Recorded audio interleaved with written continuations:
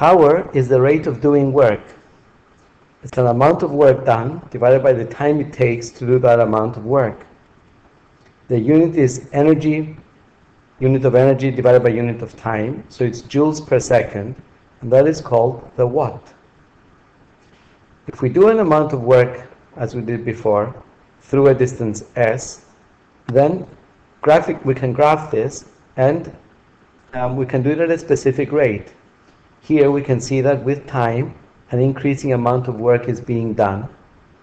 And at the end of the amount of work, we did a specific amount of work, and it took a specific amount of time. So the particular area under the graph equals the work done, and if we divide that by the time it took to do that work, we get the power. Quite easily, what we can do now is repeat the process, but at a faster rate. So let's apply that force at a faster rate. We did exactly the same amount of work, but because we did it in less time, then we have more power. So power is the amount of work done or energy transferred per unit time.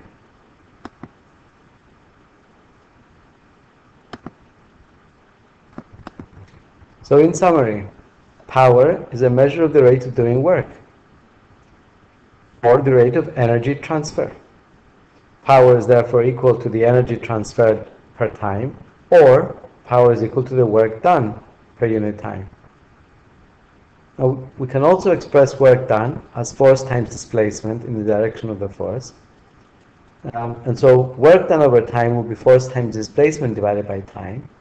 However, displacement divided by time is known as a physical quantity in physics called velocity. And so the power can also be found by the force times the velocity.